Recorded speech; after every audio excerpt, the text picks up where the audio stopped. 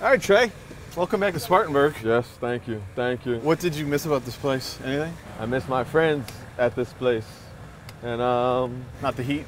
no, Humidity? none of that. How was Arizona, heat-wise? Oh wow, when we did go outside, it'd be like 115 degrees. Everybody was like, "Oh, it's dry heat," but It's hot. it's still. 115 degrees. Like, what do you imagine that feeling like? You literally walk outside, you open the door, you feel like you're in a sauna. It's like somebody's breathing hot air on you, like yeah. So that was like when I knew, like, okay, Arizona's a little different. When's the last time you cut your hair? Oh, like 12 years ago. 12 years. Yeah. After my freshman year of high school, I had them, but then I just wanted to cut them shorter to restart them, and I did that, and been growing them ever since. Does it get hot under the helmet? See, I've always had them. Like, So you even don't as a know the kid, difference? so I don't know the difference. I don't know the difference at all. And so. you're not tempted to at least try and see what that feels like, because unfortunately you just can't take it and put it back. No. I'm not tempted at all. You know, it's kind of like an extra cushion, you know, playing football. If you could only use one utensil Yeah. your whole life, Yeah. spoon, fork, knife, which one do you choose? Gotta go for it. Why?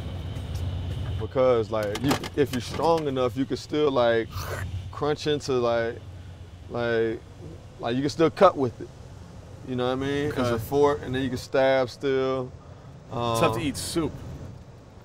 Who eats soup? When the last time I ate soup? Maybe when I was like 10. Like, Not a soup guy. oh yeah, no, we're So not you, eating soup. no mom's chicken noodle? But you can eat that with a fork, the noodle and the Okay. chicken. You see what I'm saying? That's fair. So Dante Jackson last week said there's a couple loudmouths Yeah. in the secondary. Yeah. You talk a little bit? What? No. Whoa. Who's louder? No. It got to be him because he's young. He's younger. See, he's young, so he called it loud mouthing. You know what I mean? I just like to, call it communication. We have great loud communication with the other team. Was I even a part of the two loudmouths? Yeah, you were. It's not Eric Reed and it's not James Bradbury. So by process of elimination. So it's like you dry snitched me out. You like seafood? Like scallops? No, I'm a big Fish. Alaskan king crab. Alaskan king crab legs. Alaskan king crab legs. Do you break them? Do you use the little fork? Since you're a big fork guy? I can do it myself, but I usually ask them to deshell them for me. They do that? Yeah, they'll deshell them for you. I appreciate when they do that. No she crab soup though, because you're not a soup guy. Nah, you see, soup is just playing around. Like, do you get full off soup? Like, what do you do Yeah, with the soup? soup here, right? The famous soup, the white chicken chili. Never. You haven't had it? That don't even sound appealing. I know it doesn't. White chicken chili. It's something. It's good though. My wife would not approve. No. No. What does your wife approve of?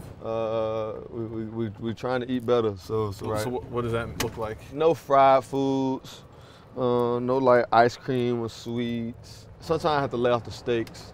Steaks are amazing. So whoever cooks steaks, let me know when I'm coming to the house. Medium rare, only way to cook them. You're an expensive dinner guest though. Steak and king crab. What are you bringing? What are you bringing as the guest? Entertainment. So you'll bring that. So no Entertainment. wine, but entertainment. I appeal to all crowds, younger, older. It doesn't matter.